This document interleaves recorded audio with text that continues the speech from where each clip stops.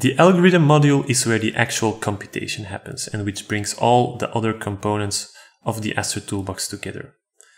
Note that there is a small distinction between basic algorithms that run on the CPU and algorithms that are accelerated using the GPU.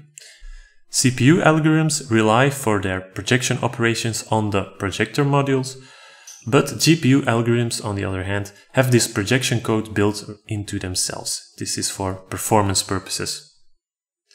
The configuration of an algorithm is done by building a MATLAB struct specifying all the options and then sending that struct over to the toolbox.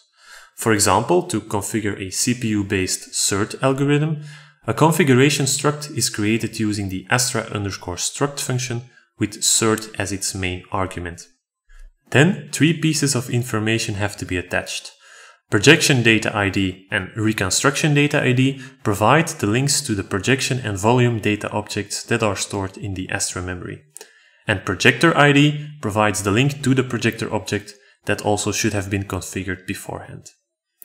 The function ASTRA_max_algorithm is then called to create an algorithm object based on the configuration struct.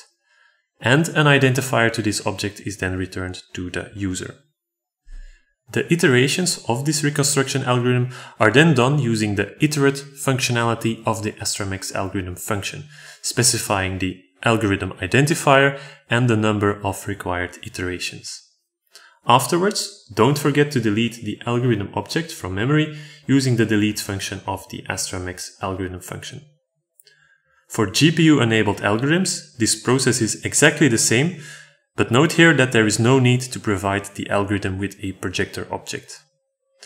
For a detailed overview of all the algorithms that are available in the ASTRA Toolbox, you can go to the ASTRA Toolbox website, where all algorithms are listed together with a short description, its configuration objects and a code example.